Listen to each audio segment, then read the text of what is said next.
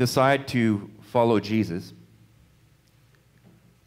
one thing is absolutely certain. We are up for some of the greatest adventures that a living being can have. And as a believer in Jesus Christ, there's times when we see God's bountiful hand of provision and blessing. Has anyone had that happen recently, where just something out of the ordinary comes and you're like, wow, this is so incredible? Maybe some of you have. There is supernatural things that God does in his people today, just as there was in the early church. And God speaks in those times in powerful ways, both in our churches, our communities, and in our homes, in our personal lives. And sometimes we can be overwhelmed by the glory of it all and consider what Jesus has done, and it's like, wow, this is just amazing. Well, then there's times where, I guess you'd call them transition times to the less spectacular. And as a matter of fact, sometimes to our senses, it seems that our lives are sent into the world by Jesus, and it feels lonely. It's difficult. Maybe we don't feel the presence of God with us, and the circumstances that we have to face appear very dark, difficult, and very troubling. And under these circumstances, it seems that our lives are a little bit, or maybe a lot, in some kind of a vice, a press, where things are crowding us on all sides. In those times, as human beings, we ask ourselves sometimes, does God understand what's happening here, or what we're going through? Does he even care about the circumstance that I'm facing right now? And doubts begin to arise, and fears wash across in front of us. And sometimes as people of God, we can become hardened to the truth of the way things are because we let our fears get the best of us, or our doubts just to run amok. Today we're going to look at one of the miracles of Jesus in the book of Mark, which illustrates the fact that Jesus Christ is not only Lord when there is sunshine and when there is miracles that are so encouraging happening all around us, but Jesus Christ is the Lord who walks beside us and with us in times of uncertainty. Would you please turn in your Bibles to Mark 6? Our text today is from Mark 6, chapter 6, verses 45 and following. Starting with verse 45. Immediately Jesus made his disciples get into the boat and go on ahead of him to Bethsaida, while he dismissed the crowd. After leaving them, he went up on a mountainside to pray. Now, in context, we talked about this last week. At the time, Jesus Christ had just finished miraculously feeding thousands of people. It's not written down exactly how the crowds initially responded to what took place, but there is some hints as to what how they reacted to it. Jesus had taken his disciples to this place of rest across the lake after the disciples had come back from their missionary venture out into the countryside, taking the gospel out into the countryside. They came back. They were tired, and they went to this restful place. And Jesus, when they got to this place, saw that the crowds of people had run around the lake to where they were. And the Lord Jesus had compassion on these people, even though he and his disciples were tired and they were in need of rest.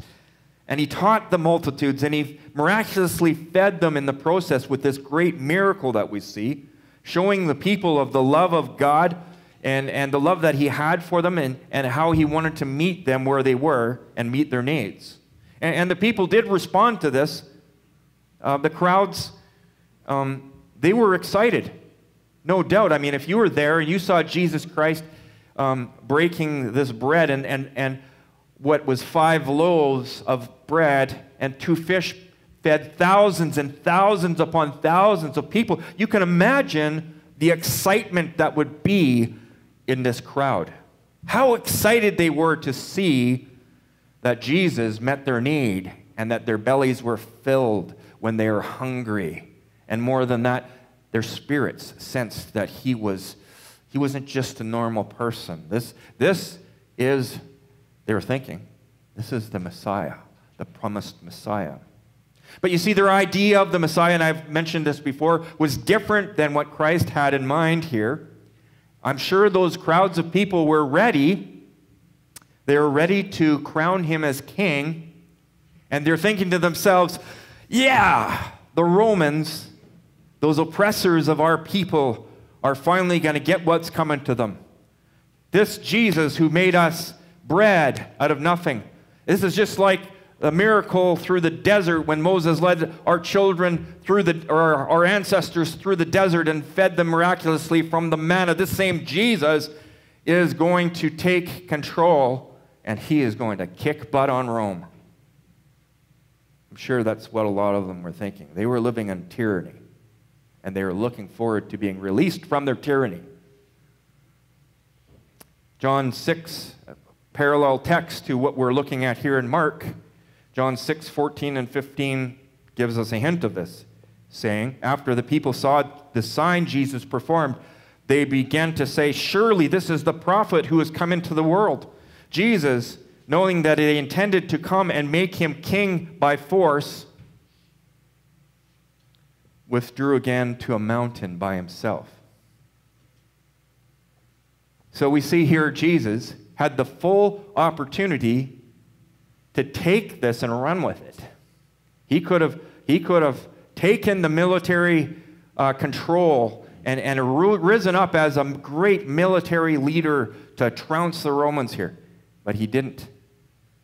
He didn't. This is why Jesus did what he did with the disciples, you see.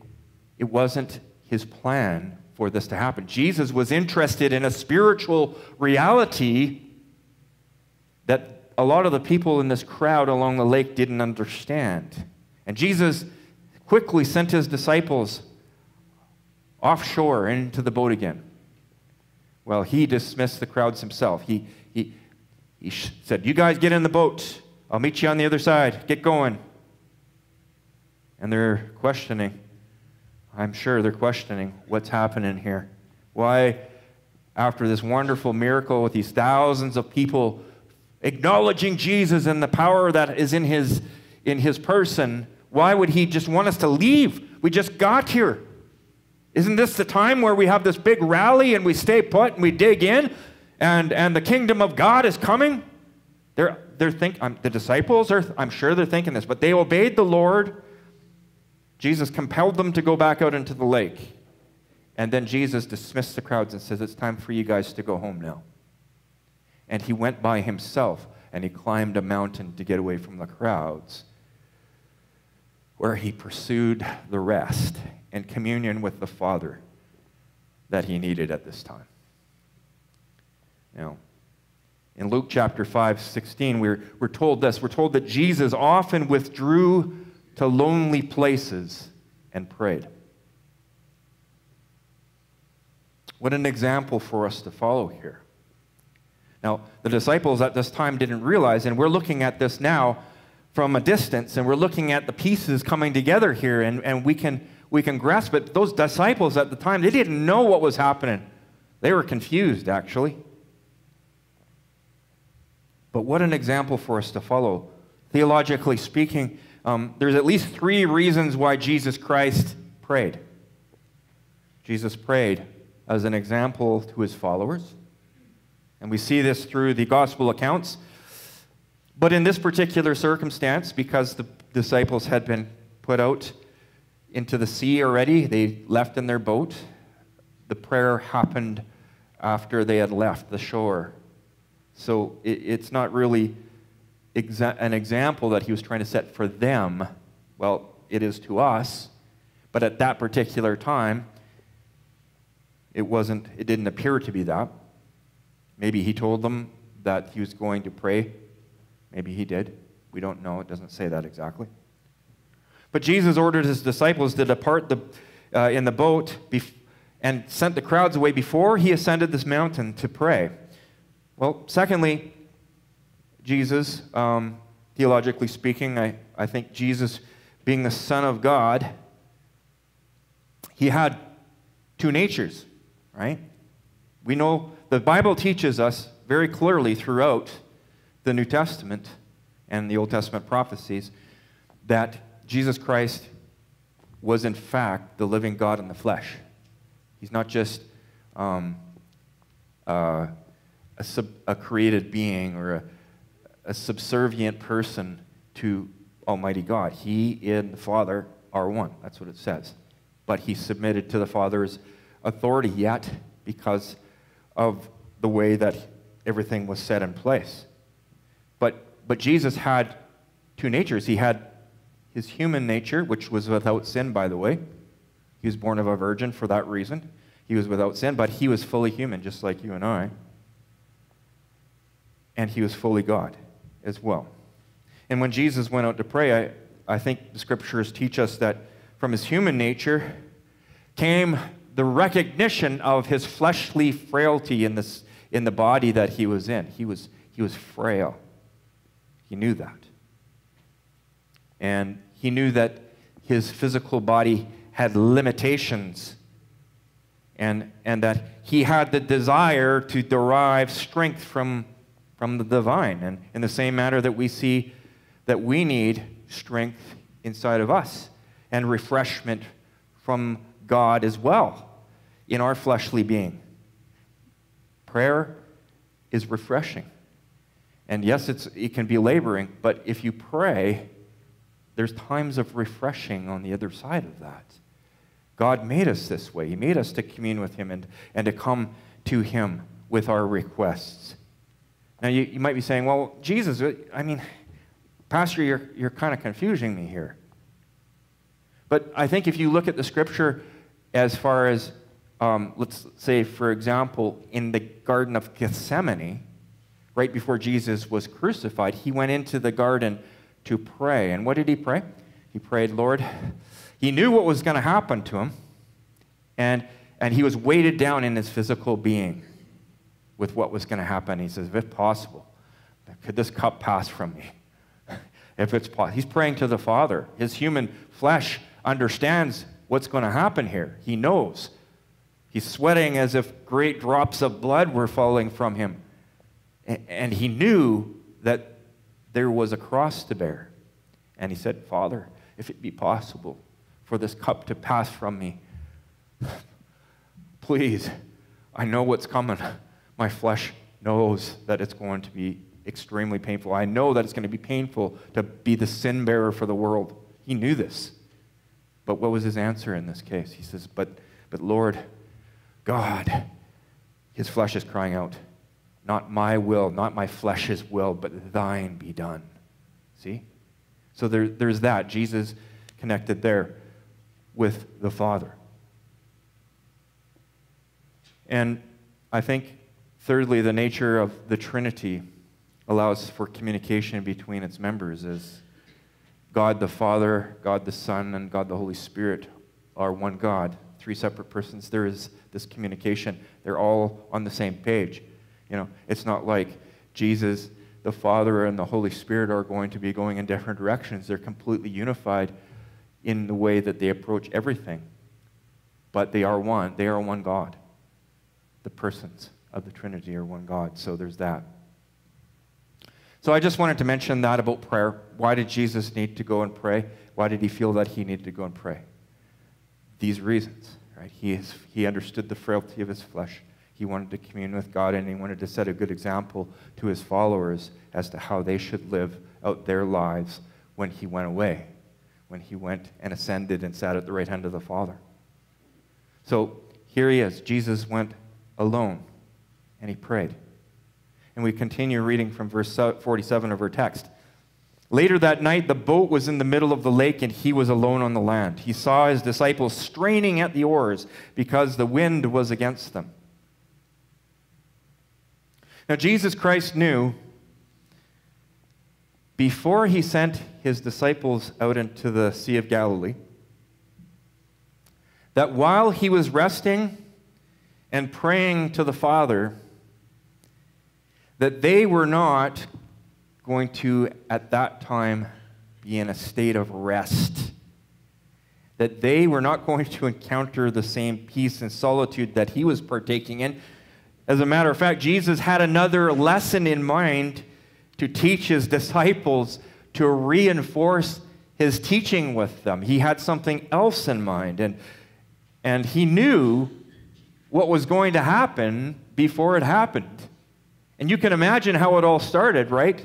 Here's the disciples. They're a little bit confused. They're like, this is like, they're preparing probably for this great ushering in of the kingdom of God. And the scriptures teach us as well that they didn't totally understand what Jesus was up to at this point in the ministry of Christ. They didn't really understand it. So they're confused. You want us to go back out into the lake? We just got here. Look at all these people. Like, you fed them. Let's have this manifest. Manifest, right? Festival with manna. Jesus, you can produce bread. Why just stop at one meal? Why not do what our ancestors had with manna every day? We could listen to your teaching on the hillside, right? And just have this fresh manna and the fish and the provisions from you, and we could just bask in this. And then we could get together and we could rise up and you could take your rightful place and kick butt on Caesar. Right? You can imagine. Wouldn't that be the normal reaction if you were a disciple of Christ and you didn't see the big picture? I think so. They thought, I'm sure the journey started off all jovial. They're kind of confused about being sent out in the lake, but they're like, hey, did you see that, man? I broke this bread off and passed it to the guy next to me, and all of a sudden, he has the same amount of bread that I had when I gave it to him, and he broke it off. And can you imagine the excitement within them? They're talking about this. Like, they're not just going to go out there in solitude and just be silent. They're thinking about what they just experienced with the loaves and the fishes miracle. The people were ready to crown him king, and they knew he was king, and they were ready to come on board with him and support this great military venture. They were honored to be at the table with the master, and that he had called them, and that they were going to be part of this important thing. Yes! I'm sure they weren't sure exactly how they'd fit into it, but they knew that Jesus was with them on that. But the Lord didn't have that in mind for them. As a matter of fact, he had in mind for them to face another storm. If you remember, before they went to the shore where the miracle of the 5,000 took, they had come across the lake and there was a storm, right? There was a huge storm that came their way. They thought they were all going to drown. And Jesus said, peace be still. Boom. It was still. But this time, Jesus wasn't in the boat with them. The chattering would have likely started out light and cheery, but as the winds began to blow, and as they began to row, the winds were against them. The winds were blowing them away from their destination. In that area, geographically, the Sea of Galilee is at the outflow of the Jordan River. The Jordan River flows from Mount Hermon, which is about 4,000 feet, I guess you would, if you put it in feet, about 4,000 feet in elevation, and the Jordan flowed from Mount Hermon down through the Jordan Valley down to the Sea of Galilee on the north end, and the Sea of Galilee is about 700 feet below sea level, actually. So it's dropping, 4,700 feet down, and this lake is subject to great gusts of wind because of its topography and the surrounding area. There is times when the wind just howls through there and storms suddenly come up on this lake. It's not a huge sea or anything, but it is 9 miles wide, and there's substantial weather that comes onto that lake at times. And here they were.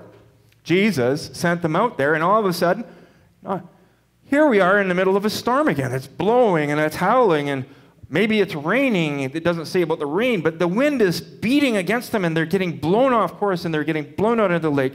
They're straining, and they're straining, and they're straining, and here's Jesus up on the mountain praying. Did he not care? Was he not aware? Jesus was very much aware. Jesus sent them out into the storm on purpose. They were wondering where God was in all of this, because human beings, God can do miraculous things in our lives. He can do awesome things in our lives. And then what starts off as awesome, and how soon we forget when the storms of life come upon us. And when the gale begins to blow, before you know it, we're not looking at God anymore, but we're wondering what in the world is going on. The gale force winds buffeted the ship, blew them off course. They're straining at the oars, not making headway. Why did Jesus send us into this all alone? He was with us last time. We could just say, "Hey, Master." And he could deal with it. That they couldn't see him now. They couldn't see him anywhere in sight. Was God abandoning them?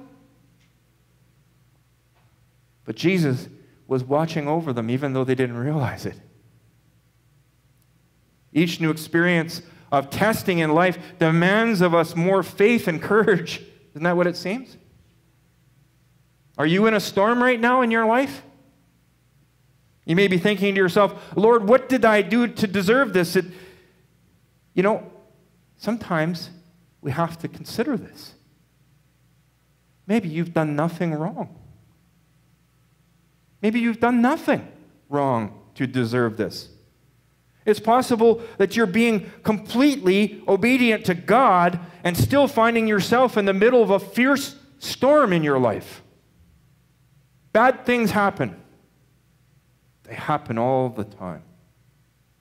And sometimes they happen even though you've done nothing wrong. And sometimes they happen.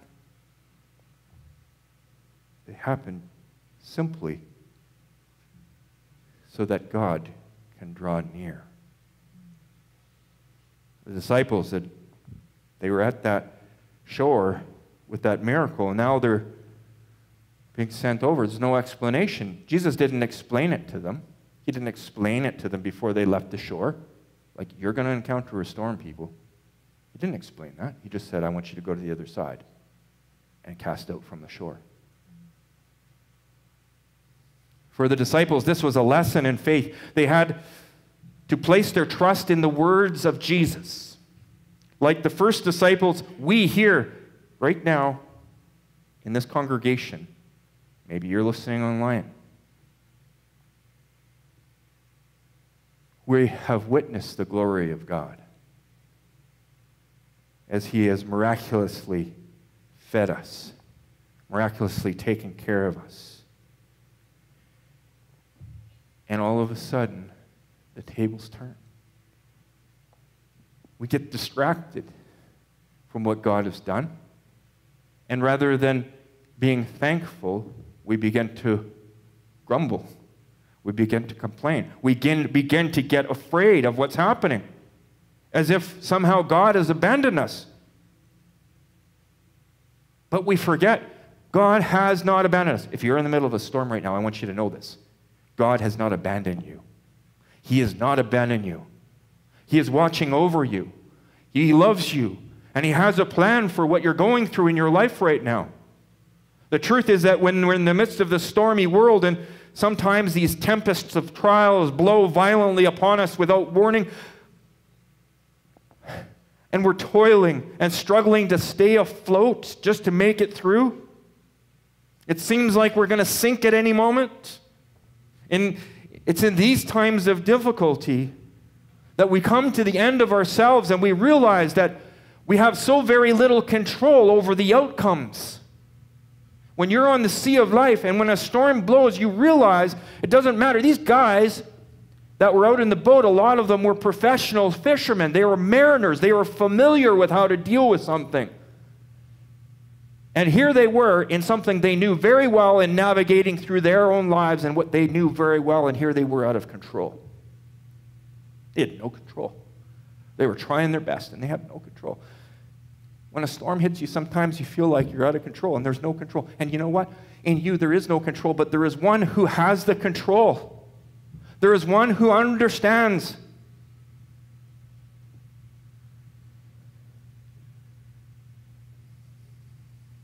In our humanness, we can begin to question what we believe, can't we? Have you ever had that? If you're in the middle of a storm, sometimes you question. Is what I believe really real?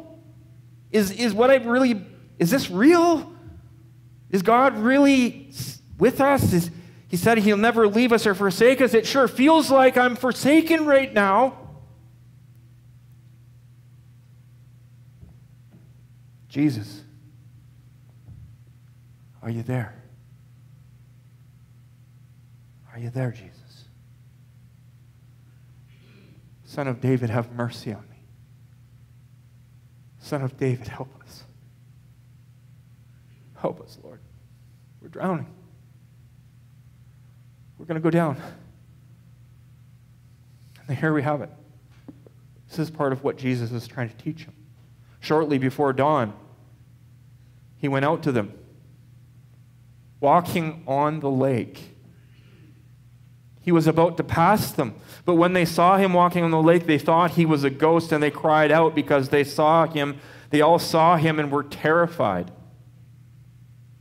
And this brings us to the second point, the significance of this miracle. When Jesus approaches us and comes to his children in the midst of the storm,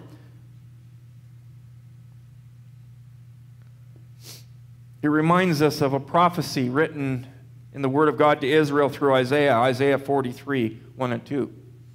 Israel had received this prophecy, and this reminds us of this. But now this is what the Lord says, He who created you, Jacob, He who formed you, Israel. Do not fear, for I have redeemed you. I have summoned you by name, you are mine. When you pass through the waters, I will be with you. And when you pass through the rivers, they will not sweep over you. When you walk through the fire, you will not be burned. The flames will not set you ablaze. My friends, today it's significant that the storms these disciples faced were two in succession, one after the other. Boom. A storm followed by a miraculous event followed by a storm. Both times the disciples were terrified of the raging elements that were beyond their control. You see, the second miracle, this miracle that we're seeing here, that we're talking about here. The Lord may not come at the time that we think he should come because he knows exactly when we need him the most. Jesus waited until the boat was as far from the land as possible, it seems, when all hope had been lost. Jesus saw that they were struggling, and he waited and waited and waited until the middle of the night. They'd been straining on these oars and being tested by the howling wind. I imagine they were exhausted. They were already tired to start this out.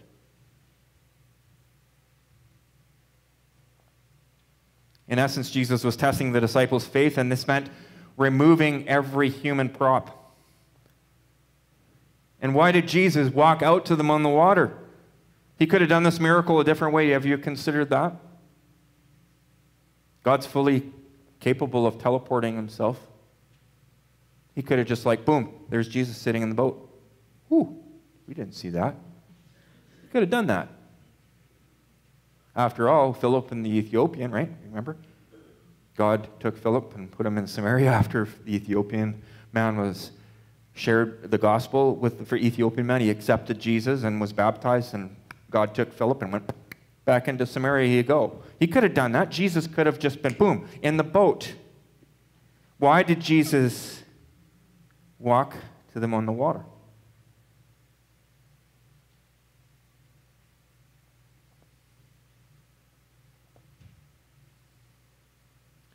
He wanted them to see that Jesus Christ is Lord over the storms of our life. And the storm and the danger consisted of the waves. And those waves were the thing that was threatening the ship. And Jesus walked on top of the circumstance. He is Lord over the waves. He is Lord over the storm. There is nothing that is happening in your life right now that Jesus does not understand and that he is not with you on. You may feel like it's out of control, but he understands and he's with you.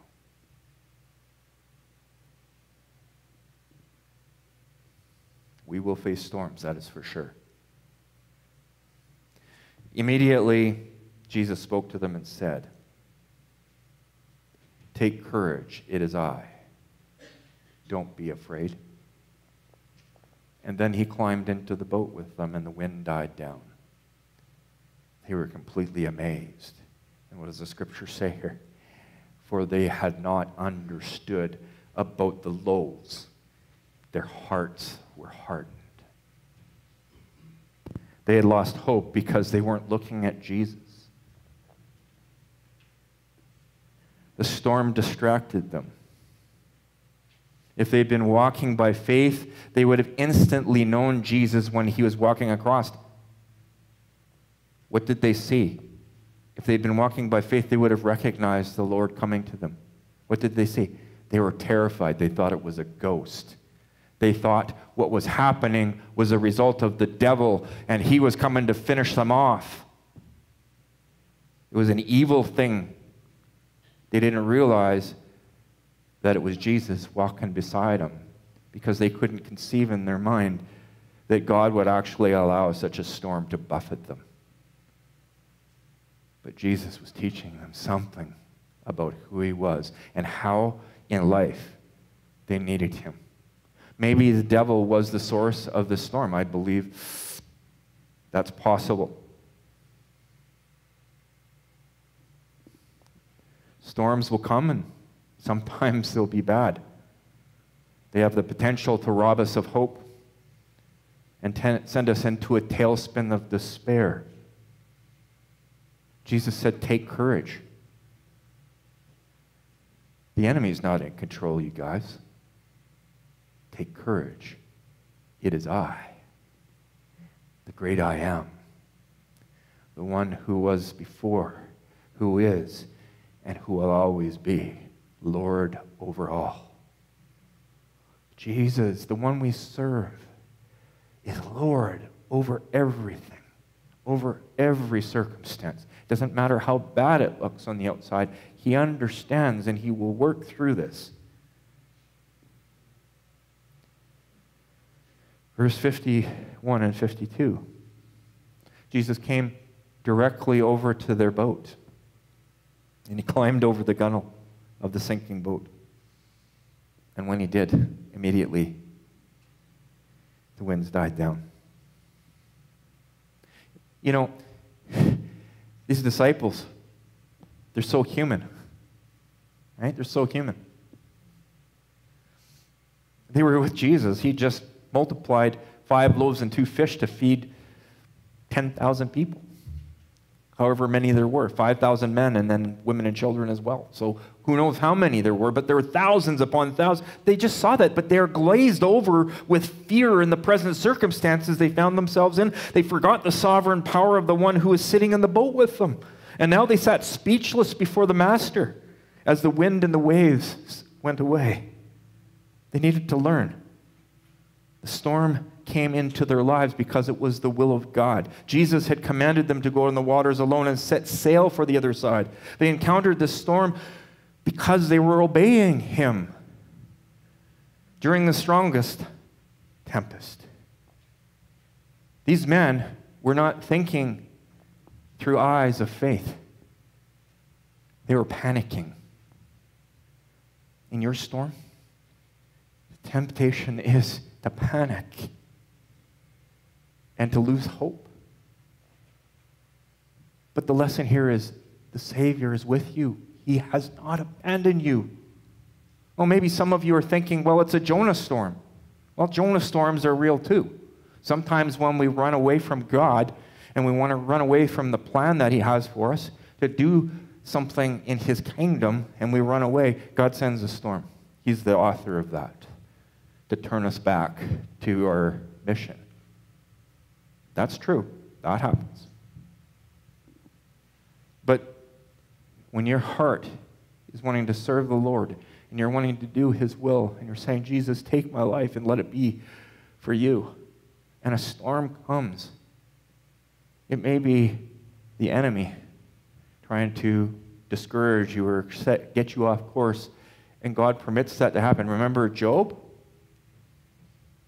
Sometimes there's Job storms.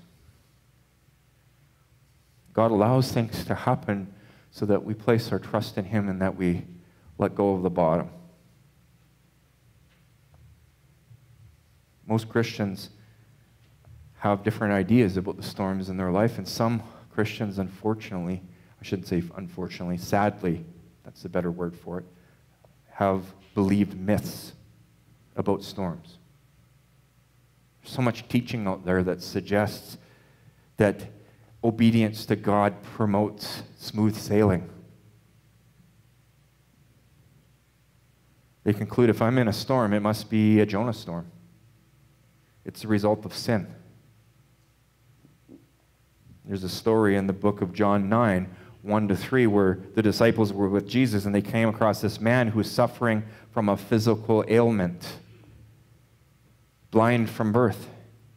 The disciples seemed to think it was a result of some sin that he or his parents had committed. So they said, as he went along, he saw a blind man from birth. John 9, 1-3. His disciples asked him, Rabbi, who's sinned, this man or his parents, so that he was born blind? Neither this man or his parents sinned, said Jesus. This happened so that the work of God might be displayed in him. Did you happen to understand the ramifications behind that I just said? This happens so that the works of God might be displayed in him. You may be going through a storm in your life because God wants to work in and through your circumstance to reveal His glory in a way that you don't understand right now while you're in the middle of it, but on the other side, it's going to be clear. It may not be until eternity where it's clear. But God has purposes for things that we go through that we might not understand. We need to trust the Lord, have faith in Him. This is why this story is written to us, because we can trust God because He's trustworthy. Jesus said He would never leave us or forsake us. John 16:33, Jesus said, I have told you these things. Now Jesus was telling His disciples in context with what I'm just going to read to you, that He was going to go away and He was going to leave them here, but He wasn't going to leave them abandoned without another comforter. He was going to send them the Holy Spirit to walk with them. See, Jesus sent His disciples, but He was with them. Jesus is sitting at the right hand of the Father, but He hasn't left us like orphans.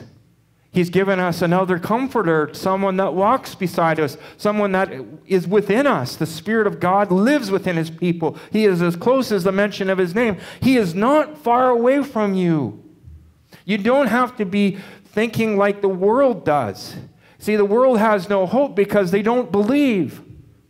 And because they don't believe, they don't have relationship with God, and the utter darkness of their circumstance pummels them, and people give up. People give up. And it's so sad. We, as Christians, you are not alone.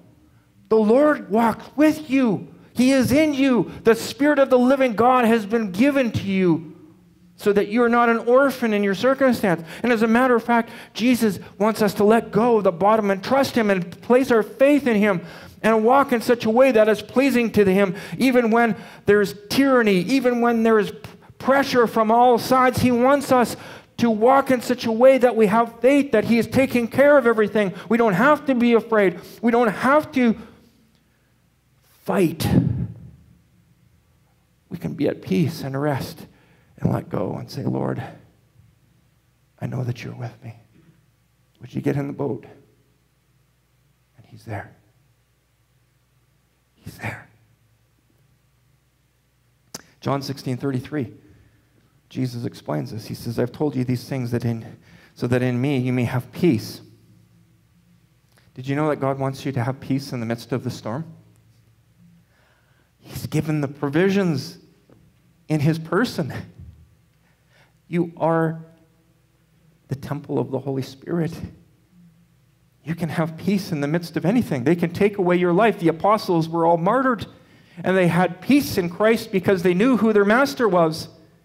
Doesn't matter what your hardship is or where it comes from, whether it's from someone else or whether it's just the circumstances of life. Like Job, who had boils all over his body. I am with you. In this world you have troubles. Who here has escaped trouble? Have you had trouble? The last 2 years of our lives have been filled with trouble. Do not be afraid, for I am with you. Take heart. I have overcome the world. That's the word of the Lord to us today. Job 14:1 says, man who is born of woman is short-lived and full of turmoil, and that's true. But Jesus walks with us, and he's going to take us to the other side. The disciples encountered this too, right? We've been given a life to live. It's important to understand that sometimes the storms that surround us and that buffet us are right in the center of God's will.